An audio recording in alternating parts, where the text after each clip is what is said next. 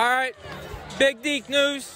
We're with the man, the myth, the legend, and the Heisman snub from last year. You don't got to say it. You don't got to say it. We all know you should have won. Also, Steelers' first-round pick, Kenny Pickett.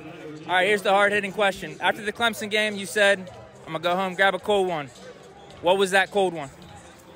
That cold one was the first thing that we had in our fridge, in our kitchen. I think it was a Bud Light. Bud Light? Bud Light. How did your hand grow, bro?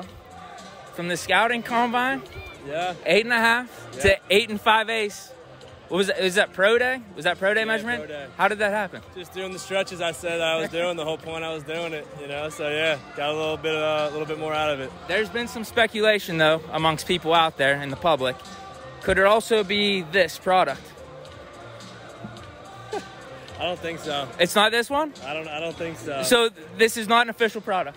I've never seen. Yeah, is that not? What is that? Handstands. Oh man, I wish I had that a couple months ago. Maybe it would have helped, bro. Wait, so you haven't been using this? No, I've never seen that. No. Some people have thought you've been using it. It's unbelievable. Yeah. No, I didn't use it. We're here with Cam Heyward, Big Deke News, the host of this softball event. I saw this news that you are starting a podcast. My first question for you is this. What is new media? It's the hot button topic. What is new media? Describe, what is it? It's the same as old media. It's just athletes talking for the most part. My next thing was going to say, what is old media? So you're just saying it's all together.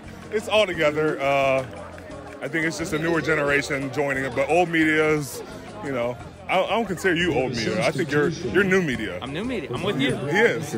He's awesome. Okay, but we're using still the same techniques, though, as old media. We rebranded it. We're not as hot takey. Sure. You know, sometimes you get caught up in the hot takes as old media, but new media, I like to say we provide a different perspective. Low key, though, you know, just media in general, you have to give some takes. So here's the big one. This will be the last one. Okay. You know Steelers history. You're very familiar with that.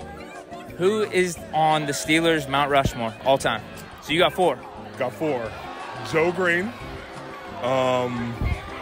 Troy Polamalu, Mel Blount, Jack Lambert. Dude, where's 7, man? Come on. I just went all defense. I can't help it. Okay. If I was to go like... Listen, you got 3 of my 4. I got 7 instead of Blount, though.